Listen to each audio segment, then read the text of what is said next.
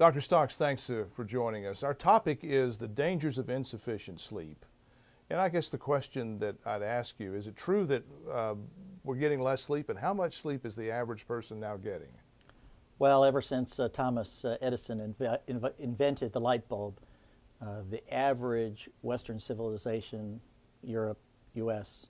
individual nowadays is getting somewhere around 6 hours sleep, between 5.5 and 6.5 hours a night.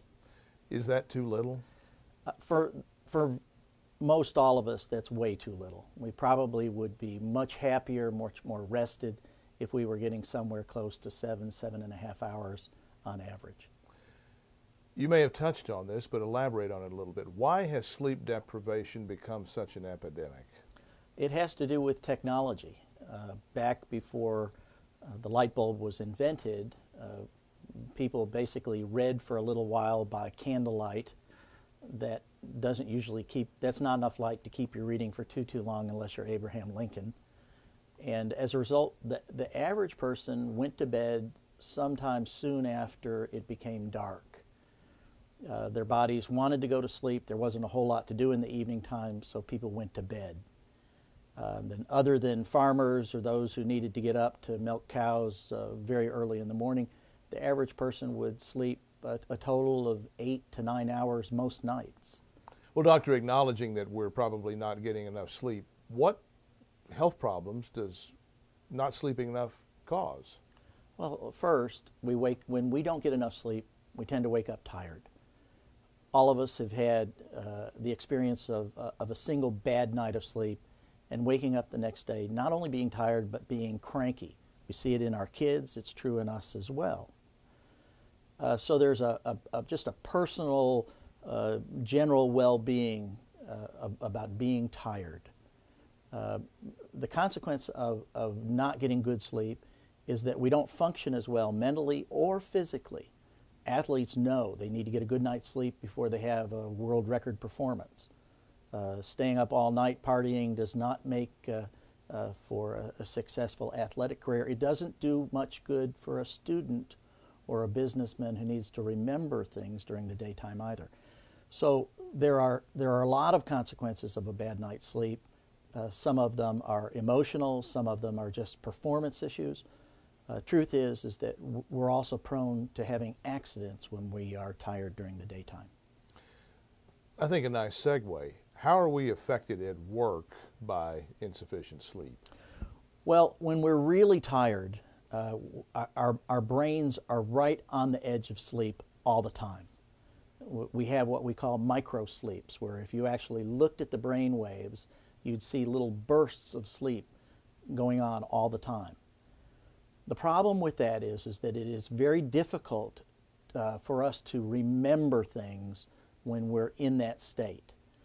So we have to be extra careful about writing down things. Somebody tells us something, it's in one ear, out the other, which is not very good if you're in the classroom, and it's not very good if you're a businessman trying to remember your client's name, let alone the order that he just gave you. So how much sleep do we need in order to stay healthy? Well, if you define health as the absence of catastrophe, most of us manage to muddle through from day to day, shortchanging ourselves a little bit on sleep. But in order to be optimal, at our best functioning mentally and physically, most of us really need somewhere between 7 and 8 hours of sleep a night. Now, young adults probably need closer to 9 hours of sleep. But few young adults actually allow themselves that luxury. Let me throw one at you here that you may not know the answer to, or you may not, then again you may. Not sleeping enough. Are the effects cumulative? Is there a cumulative effect to being sleep deprived? Well, when we have poor quality sleep chronically, it tends to result, one, in weight gain. And when we gain weight over years and years, that tends to increase our blood pressure. We tend to be more likely to have diabetes, our cholesterol goes up. Ultimately, not sleep can result in more strokes, more heart attacks, and not living as long as one would otherwise hope to. And what's the connection between sleep and weight gain? It has to do with hormones that are suppressed during normal sleep. But when we don't get normal sleep, those hormones make us hungrier. A lot of us actually also have bad habits. When we wake up in the middle of the night, we raid the refrigerator, and that extra bite of ice cream in the middle of the night, or a sandwich, or whatever it is, adds up over the decades. What are the most common myths about sleep? Probably the most common myth is the idea that it doesn't matter what happens Monday through Friday, I can always catch up on the weekend.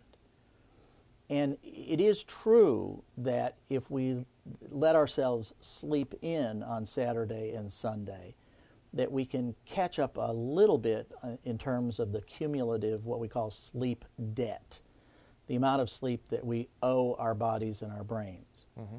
But the reality is that when you go from a sleep schedule on a weekend that's very different from the sleep schedule on the weekday, ultimately our body clocks are thrown off kilter, and it really does not result in as successful or restful sleep as we would have liked. It seems like everybody, and everybody's one of those broad words, but a lot of people are taking sleeping aids. The most common one you hear about is Ambien. It seems like people are taking that. Is that okay?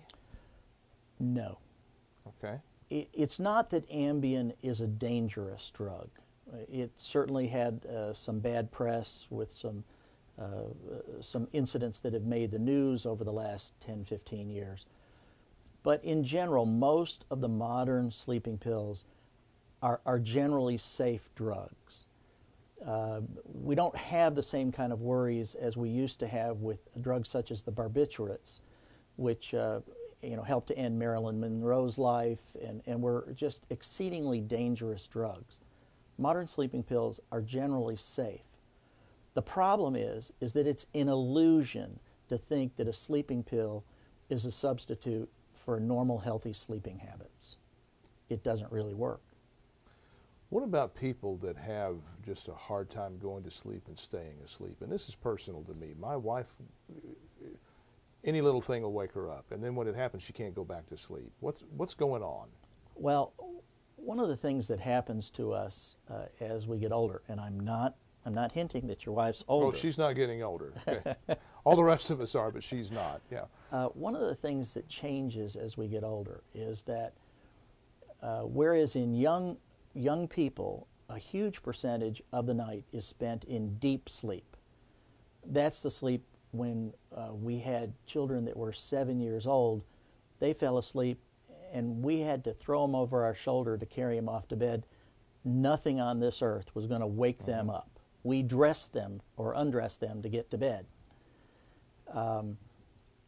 As we get older, the patterns of our sleep change, such that by the time we're about 65, we don't have any deep sleep at all. It's all dream sleep and light sleep. And unfortunately, in dream sleep and light sleep, it's very easy to disturb us. Our bed partner rolling over in the bed, the neighbor's dog barking, the air conditioner turning on, or any of those health problems that start to bother us as we get older, stomach, arthritis, needing to go to the bathroom. All of those scenarios become more common as we age, and the sleep that we get is more easily disturbed as we age. So it is normal, healthy sleep as we get older to experience more awakenings at night. That does not make it poor sleep. It just makes it different sleep.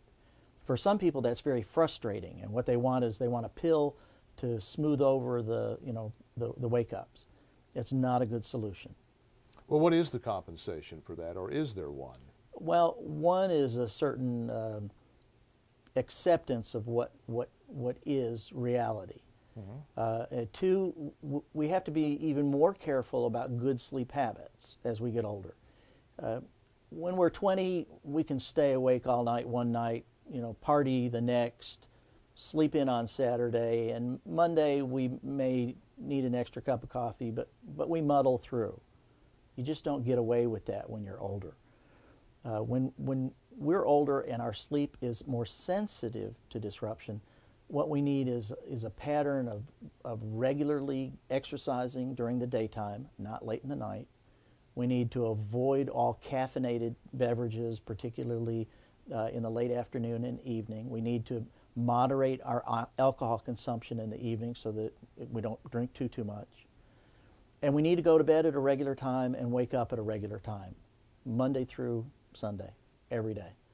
Those kinds of regular schedules and healthy sleep habits will promote as best a possible sleep as we can get. We also need to talk with our doctor occasionally when the medications we take are getting in the way. You used the word habit. Not getting enough sleep can and does become habitual. How do you break that bad habit? Well, first off, I guess you have to realize that you're responsible for your own health and your own behaviors. You can't blame the bed partner. You can't blame the neighbor dog. You need to take charge of your own health and your own circumstances. Be it your diet, be it your medications, when you see your doctor, you need to take charge of your own exercise program. You need to understand that you're responsible for getting a good night's sleep. It's not something you can find in a bottle. It is something you can find in your own pocket, so to speak. Very well. Doctor, thanks for your time. You're welcome. Thank you.